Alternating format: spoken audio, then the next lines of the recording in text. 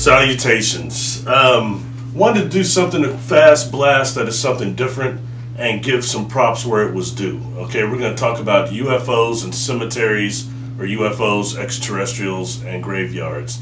And this comes directly from the work that really turned me onto it, that I caught, is Preston Dennett. I want to make sure he gets plenty of credit for this. All right, he's a very, very great researcher.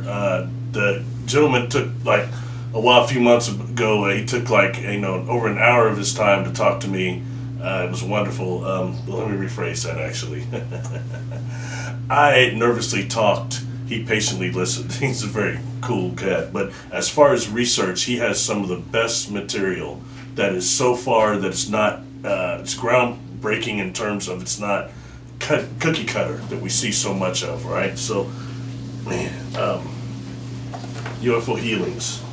This will be the first book. I got this book in 1996. It was life-changing for me in terms of it had contact experiences somewhat similar to what I was going through. All right, so this is the first book he had that I read anyway that really kind of changed my life. I really resonated with it. Here's another book of his, and I'll put these up to UFO Healings, the second volume. That's a good one. And here's Schoolyard Encounters.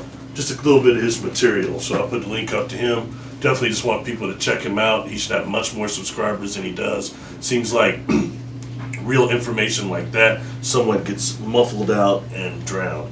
So anyway, quickly talking about UFOs and cemeteries. The way I want to kind of connect this, he did a video on it, and it leads to a couple of researchers. You can check in from there and kind of see what they're talking about.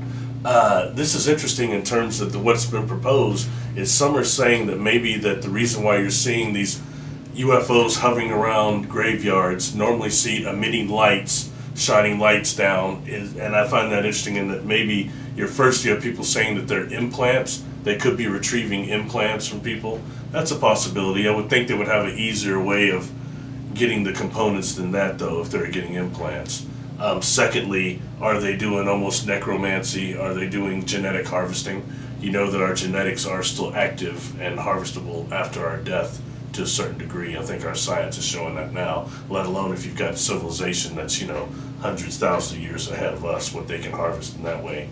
Or what I think it's also concerned to, all right? And this is going into the work I've been doing with earthbound spirits. I talked about that on Patreon a little bit. I don't talk about that publicly a lot, all right, and helping spirits cross over and how I actually do that, but something that's so prevalent right now, and I think it's really understated in terms of you've got people, don't go into light, don't do that, and things that'll keep earthbound spirits here, and people just like you and I that don't cross over because of the shock of death and other things. So a lot of the experiences that I've been with concerning extraterrestrials was them trying to also make you remember awakening your soul life memories, so you'll have a memory of who you are, what you are, how you've incarnated, past lives, these things. So are they dealing also at the grave site with earthbound spirits? Are these some of the higher beings, some of them that are not earthbound, that are not corporeal? Is that a way they're using the body, using the electro impulses and things to attract the spirit of an earthbound spirit back to the body, so then they can maybe wake them up or show them more of a star family thing? Hey, this is just I'm just putting this in as hypothesis. I don't know for sure, but it's a definite possibility. And I say that based on the amount of earthbound spirits that do not cross over and remain here and have time that are doing nothing but interacting with the energy fields of people. So that, which creates personality changes and mental health problems a lot of times in the person that's the victim of such a quote-unquote possession. Everybody wants to call them attachments, but when you have bad effects on the person's life, I think that's more of a possession. Anyway, not to go too far into that. Concerning back to UFOs and cemeteries, I think that could be something that we're dealing with also. And also to take this to the fact that we have a lot of these beings on board these crafts that are non-corporeal. They're thought forms, even some of the craft that are lower vibration, I believe. So we know that if you looked at you look at the work of Linda Moulton Howe, they talk about these clone bodies. And I've heard that from other contactees also, have some of these bodies, these beings don't have corporeal bodies. Like some of the beings I saw, I've shown you several different craft that have beings on there that are not corporeal, plasma configurations, light, things like that. So we've got the lower vibrational ones that need perhaps the genetic material to create these clone bodies to harvest their, place their consciousness in so they can walk down here amongst us. That's another one that could be a very big possibility of what's being done. It could be all of these things put together. Either way, I think this is just food for thought, definitely, to kind of put your thought in that way. And check out Preston's stuff. He also did something on UFO and crystal mines. I'll probably do another video, or UFOs and mines. That's also connected to something that my own personal experiences concerning the quasi-crystals and something I know of that, and ship construction, how I think that's entwined. So I kind of did something on quasi-crystal lithography about that. Anyway, quickly wrapping this up, that's just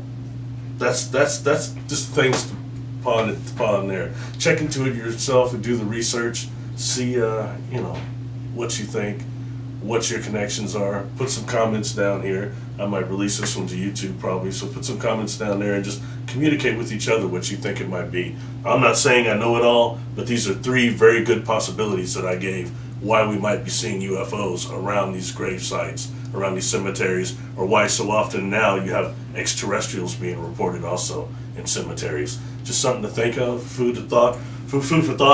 Please subscribe, hit that bell so that you get a notification when I put something out. And thank you to people on Patreon, and peace out.